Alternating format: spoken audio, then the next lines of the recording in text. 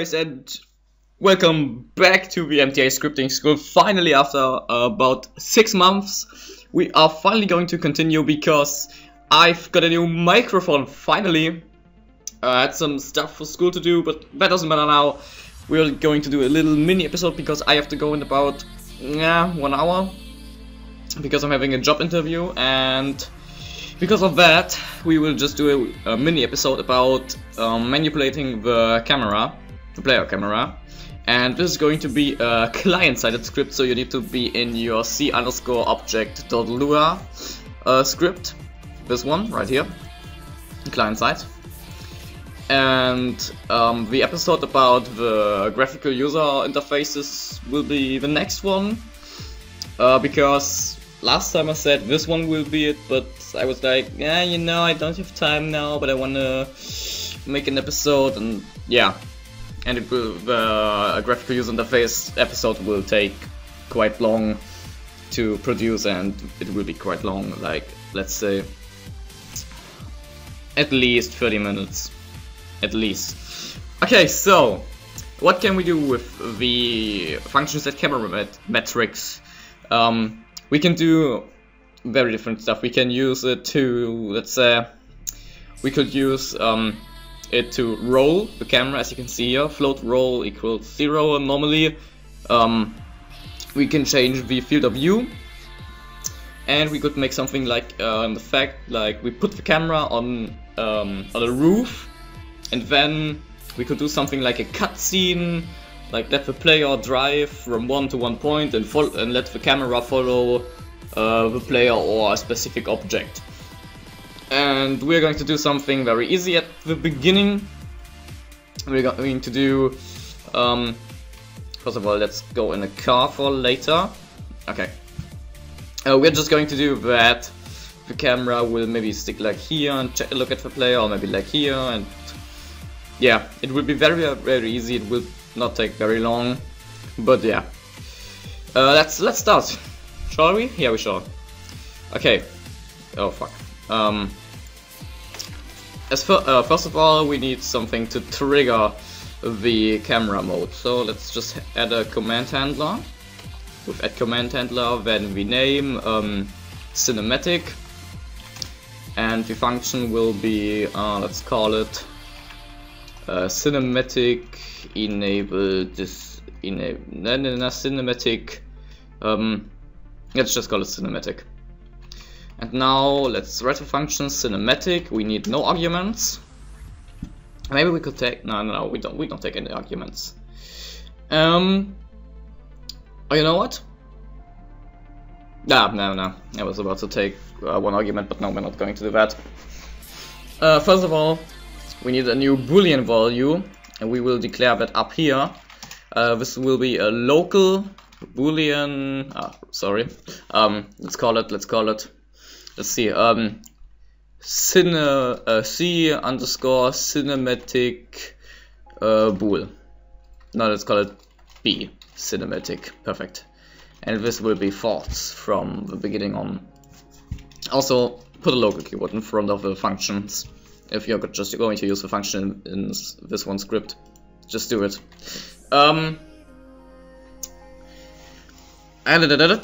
Okay, we got our bool. Now we need to do this. B cinematic equals not B cinematic. So what this does is just it sets the value of B cinematic to the value of not B cinematic. So if the value of B cinematic would be false, it would set it to true, and if it would be true, it would set it to false. And yeah, it's as easy as that. And that's everything we are going to use. Going to do in the command handler function. We are now going to add an event handler, which will be the onClient render. Then we're going to bind it to the root, and we're going to call the function rCinematic. And now local function rCinematic, and this will be the function to manipulate the camera. And then we're just going to do if B cinematic then So we are just checking if the VB cinematic is enabled or not. And if it's enabled, then we're going to do the stuff which is inside here. First of all, we're going to need local pose player equals get element position. Here we go. Element position local player. We can use local player because this is a client-sided script. Local player does not work on the server-sided script. Don't forget that. And then we are going to define the offset right here. Offset x equals -5. Offset y is also -5, and offset z is 3.5. Okay, and now we are going to use set camera matrix. As first of all, we're going to need the x coordinate of the camera. So this will be, wait, I forgot something. X, Y, and Z. Here we go. Let's call it PZ. Yeah, that sounds way better.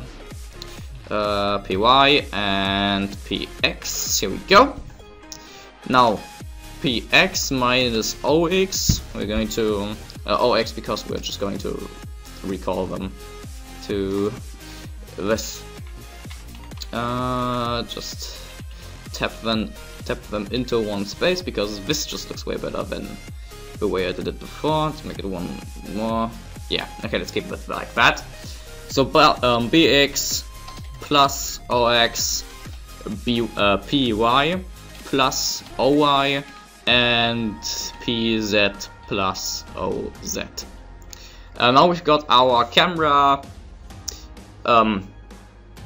at our positions, but that will not do the thing we want because we want it to look at the player, and we can do that by just typing in the player coordinates now, PX, PY, and PZ. Now we could just type in some roll effect, like let's say 25 and a fourth of 90. And now let's check on the wiki if we did everything right with the X position of the camera, the Y position of the camera, the Z position of the camera, then the look at positions, and then 25 and 90. We have to look down here, and yeah, we did everything right. Good job. Now it's saved. Let's go in game. Enable the debug script. Debug script 3. Here we go. And then restart. Now it's cinematic, and here we go. Now we have some cool camera effect. We can't move the camera on our own now. Which is kind of sad. As you can see, this looks it's kind of cool cinematic effect. And you can do everything with that, like let's say, first of all, we did something. Yeah, okay. Now we could, if we disable it, we can the camera will just stay there. We're going to fix that for a second. Just this will be easy. We are going to have to do if b cinematic equals false, then set camera target. Here we go. And then set the target to the local player. This is another MTA function which sets the camera target. This can only be applied to, I think, players. So don't forget that. Or vehicles. Players and vehicles maybe, or only players. I think it was only players. But I don't know. Now we would just restart our script. And now cinematic. Well, hello, we are inside of a mountain. Cinematic, and now the camera is back on the player again. Perfect. And now we will just do one more thing. Okay, we're going to make a global, well, for our script global variables on the top. We're going to call them CX, CY, and CZ. And then we're going to do local. No wait, CX, CY, and CZ equals PX plus OX, PY plus OY, and PZ plus OZ. And this will be CX, CY, and CZ. Now we are going to have to move this stuff up. Let's do an else state here. Else, okay, here we go. Put it right here. And now we can remove this, but not this one. We will still need this one because of the look at. Now let's just make this, and what we just did is you know what? Let's just look at it in game. First of all, let's move a bit right here. Now B cinematic. No, wait. Cinematic. Here we go. Now the camera just follows the player. It stays on one fixed position, and as you can see, this looks very cool. And this is just very awesome. I like it very much. You can use this type of camera manipulation in your map as example for like a deathmatch map or normal race map. You can do so much things with it. You can do cutscenes with that. You can, well, things like cutscenes, not cutscenes, but you know the point. There's just so much things you can do with that. You can also change the normal, the normal free cam where you move around. Let me just slash cinematic. Here we go. Now we're back normal. This free cam. We would start it as example. No, wait, we need editor. And here we go. This is the free cam. You could edit this free cam to add rotation and changing field of view stuff inside of it. Like when you're moving around here, you could do something that the camera can roll around and make barrel rolls and everything. You can do so much stuff with that, and that's why it's amazing. I'm going to add a little example of what you can do with the camera manipulation in your map as example. Yeah, so I guess I think that's it for this episode. Well, about it, I'm just gonna show you one more clip in a second. And yeah, I hope you liked this very short episode. Let's see, 12 minutes. That's kinda much, even more than I thought it would be. Yeah, next episode, I think maybe next week. It should be out next week. We're going to look at the graphical user interfaces, and we're going to do so much cool stuff. Maybe I've already set up some background picture, like this will be the background picture of our first graphical user interface thingy. It will be something very easy and not very useful, but it will be a cool feature, and maybe some of you can just build something up on that. So I'm just going to pause the video and get you back as soon as I'm ready to show you the clip on a map on how what you can do with the camera manipulation we did right here. Oh, by the way, before I forget it, some of you may ask themselves why we did use on client render. That is because the set camera matrix only when we set it to like this, and we would set it like when we write cinematic.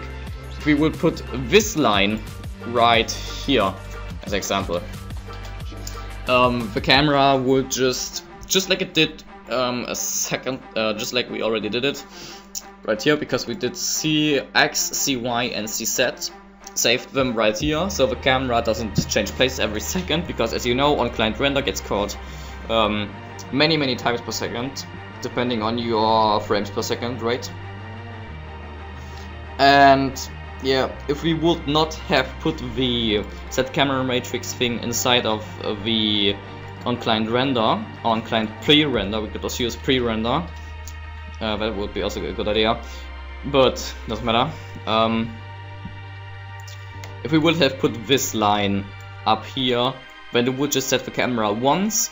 It would make it look at a fixed position. You know what? I'm just gonna show this to you for a second. No, I already closed the server. Okay. Yeah.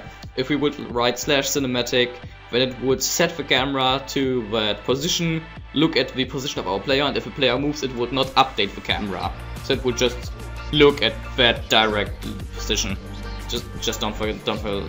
You maybe will need that for some parts of some maps or something, or of some of your scripts or your cutscenes. But yeah, don't forget, you can do so much stuff with this. Also, don't forget, these arguments right here are all optional. You don't have to actually use them in your function call. Okay, now I'm just going to make a quick cut, and we are going to see us in a second. Okay, yeah, welcome back. That was quite big, and now I'm just going to show you a little thing on what you could do with the camera manipulation. Wait a second till it starts, and here we go. You can see you could do something like this. Make the camera follow something else than the player and look at the player. You can do so much stuff with it. It's unbelievable. But yeah, I hope you liked this episode. If you did, you could please give me a thumbs up so I know that you like the content I made. Like, if you have any questions or anything like that, you can just write it to me on YouTube, on the FFS Gaming forum, or on Skype. My Skype name is in the description, just for information. So if you have any questions, just add me, write me some messages, tell me you love me. Yeah.